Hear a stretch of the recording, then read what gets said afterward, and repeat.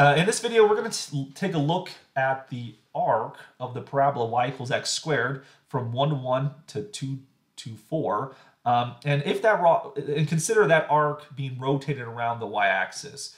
So we're going to rotate this thing around the y-axis. This gives us a surface of revolution. The illustration you can see in front of you. And this image is courtesy of James Stewart's calculus textbook here. We want to find the area of this curve right here.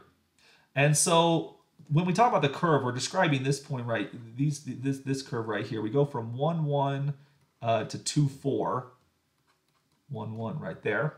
And so this thing is going to be rotated around the y-axis, and we want to find the surface area of this thing. So the general formula for the surface area is S equals the integral of 2 pi r ds. The ds can be adapted to integrate with respect to x or with respect to y. So we'll decide on what the best choice of ds is after we determine what is our best choice of r and also the bounds we want to consider. We can see that in this problem, x is going to range from 1 to 2. So if we integrate with respect to x, those will be the bounds we use. But we also see that y will range from 1 to 4 right here.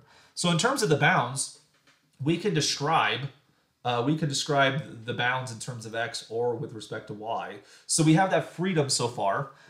We have the function y equals x squared, but we also have x equals the square root of y, which we could do that. So far with the data I've collected so far, y equals x squared to me is much more preferable than x equals the square root of y. And so I'm leaning towards integrating with respect to x, but the real kicker is going to be the radius, right? What is the radius here? The radius is going to be the distance from the axis to the curve. And so taking a typical point on the curve right here, x comma y, the radius is going to be the number x, right? It's going to be the x coordinate. Now, if I want to integrate with respect to y, if you take a dy approach, your r, which is x, would have to be given as the square root of y. On the other hand, if you take the dx approach, your radius, which is still x, it could just stay as x, right?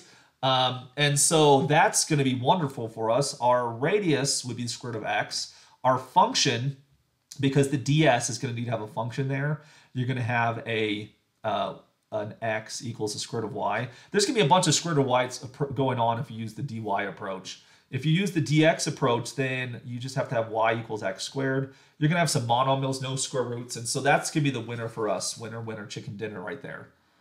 So let's integrate this thing with respect to x. That means ds is going to look like the square root of 1 plus y prime squared dx. And let's set up our integral using that approach. I'm going to move it down here. So like the data we collected, we're going to integrate s. We're going to integrate with respect to x, so we want to go from 1 to 2. We get 2 pi my radius. The radius here we found out was an x. And then we get the square root of 1 plus, remember y was x squared, which means y prime is 2x. So we're going to get a got a little ahead of myself there, 2x squared dx. For which case, if we square the 2x, we're going to get a 4x there.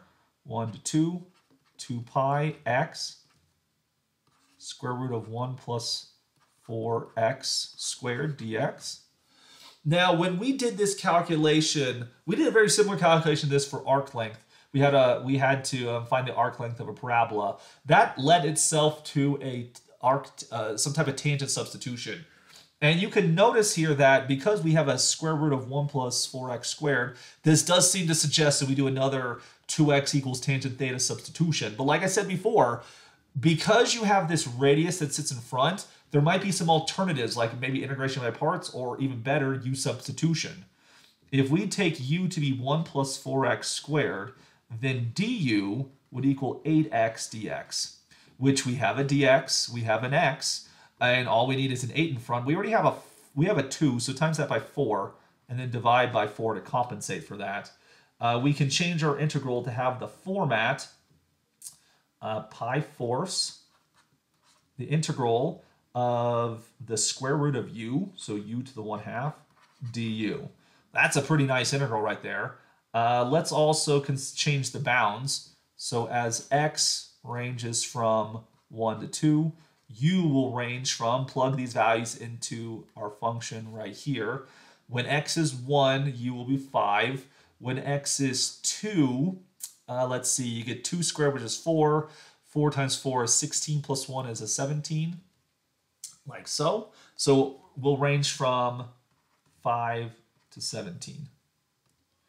Antiderivative of u to the 1/2.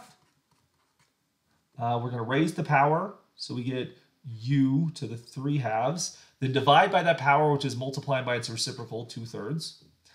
We integrate from 5 to 17. And see, there's a little bit of cancellation with the coefficients. 2 goes into 4 2 times. So we're going to get a coefficient of pi 6th in front. And then as we plug in the 17, we're going to get 17 to the 3/2 minus 5 to the 3/2. There's no perfect squares there to simplify. So we get something like pi 6th times 17 root 17 minus 5 root 5. No other simplifications we can use in this situation. We could approximate this if we want to, but we keep it as an exact answer right here. And so we can see that calculating surface area generally is much easier than arc length, even though it involves the arc length formula, because like we saw in this example, u substitution or other techniques of integration come into play that can dramatically simplify the calculation.